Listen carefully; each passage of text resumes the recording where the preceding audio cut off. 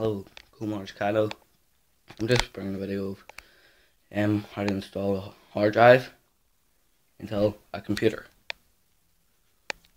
Now this is how you do it. You get the hard drive, right? I'm going to set this.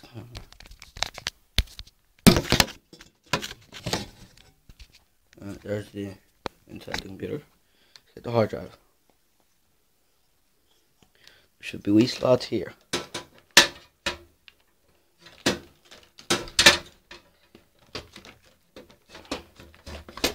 You just slot that in, right?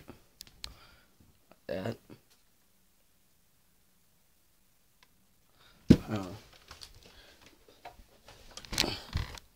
Slot in like that. There. Now, first of all, see this cable should be running from your CD drive,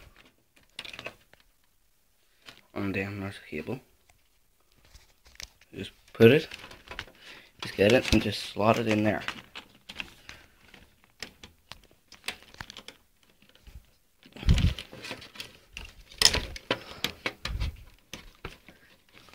Go.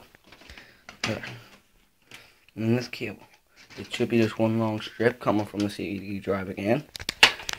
Just get that, and just slot that in here. But see, there's like a wee ridge right to the edge there.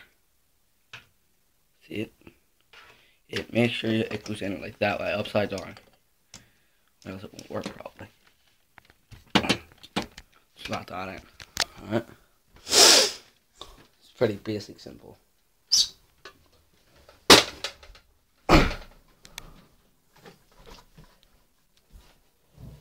Isn't my room. It's my working room.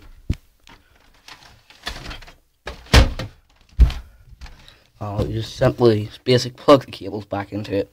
Now there is no OS. Well, if you don't know what OS means, it stands for operating system.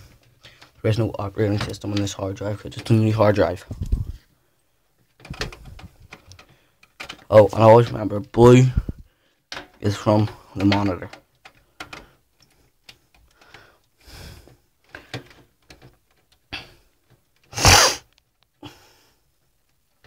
Now I'm just going to boot it up.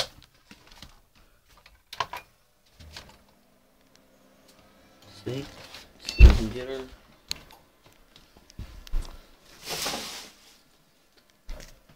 Now it's just like going through all the settings.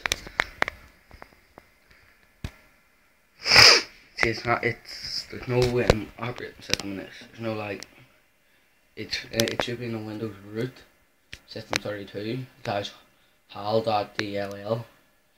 Like, it won't start because you need to reinstall the copy of that file above. Because like, if you're installing a new hard drive and the hard drive has an operating system on it, you'll need to take that file out to install it, or it will corrupt.